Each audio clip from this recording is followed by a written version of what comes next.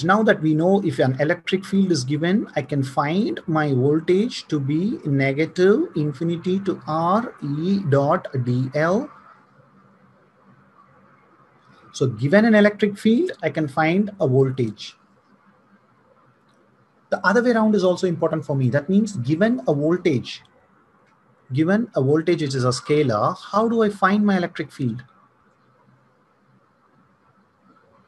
So based on this relationship, you can work backwards, you can invert that. The integral becomes a differential operator. This integral will become a differential operator.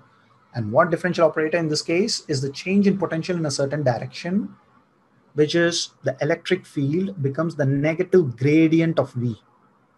So gradient of V.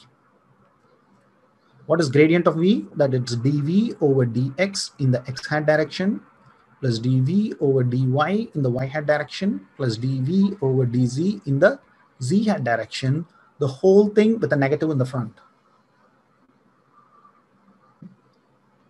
The electric field is the negative gradient of potential. This should not be very surprising to you because the negative gradient of potential energy is the force. The gravitational force field is going to be the negative gradient of potential energy. It's the exact same thing here.